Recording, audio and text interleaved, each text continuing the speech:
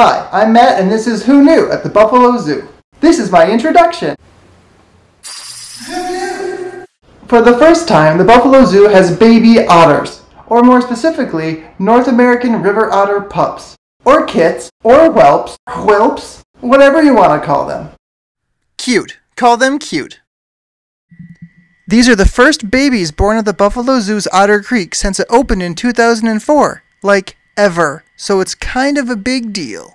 Otter Creek was designed to resemble Letchworth State Park, one of the nearby otter habitats where small populations have been reintroduced over the years. When the babies are out on exhibit, one thing that you will not see is an otter pup holding hands with its mother in the water. That's a sea otter thing, not a river otter thing. What? River otters, like the ones at the Buffalo Zoo, swim like this, while sea otters swim on their backs like this. Another difference is that river otters sleep on land, in dens, while sea otters sleep out in the water floating on their backs. Sea otters do everything in the water, even give birth. And now it's time for What's in Your Bucket? Hey, what's in your bucket? I have fish in my bucket. Fish, yeah!